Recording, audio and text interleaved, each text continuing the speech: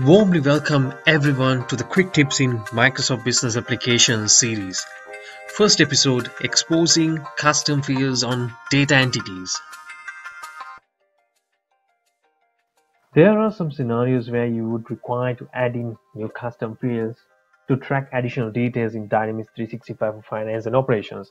This feature, Create New Field, was enabled from the Platform Update 13, and it was a great feature addition to the system, and it enables to add custom fields directly using the user interface.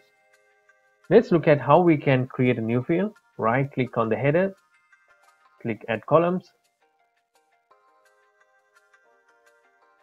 and then you can click on Create New Field. Select your table name, provide a prefix, select the type, provide the label name, and then provide your help text and press Save to create the new field. In this instance, I have created my custom field called legacy code, so I'm not going to recreate again. So I'm going to press Cancel. So once you create your field properly, you would see the legacy code field is appearing here, and then you can click Insert to add into the grid. So I'm going to cancel it since I have already added, and I have also customized or personalized my field to appear after invoice account. With the introduction of the version 10.09, so there is a new feature which can expose this custom field into the data entity. And also you can do the Office integration overview feature and import and export scenarios as well. And you can also display it in the Power Apps. So let's look at exposing this custom field and display it in the Power Up scenario.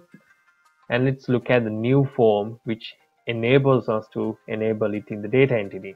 So if you go to the System Administration Setup Custom Fields, you would see there is a new form, and in the new form you're going to select that table which we added the new field and press on Select, and then you see that new field is appearing here, and you can click Edit and you can select the entity that you want to add it to. And then once you are satisfied with the entity selection, you can click on Apply Changes.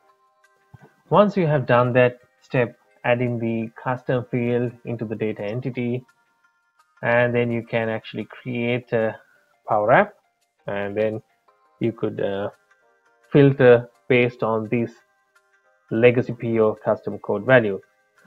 So let's look into the legacy POs. So you could actually filter based on your legacy code value and find out the details.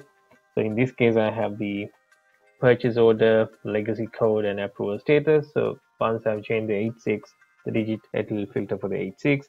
So if I have 87, then it will be filtering for the 87. So likewise, if you have the legacy POs, then you could look at the details that you want. If you want to apply to a different situation, scenario, you could do that.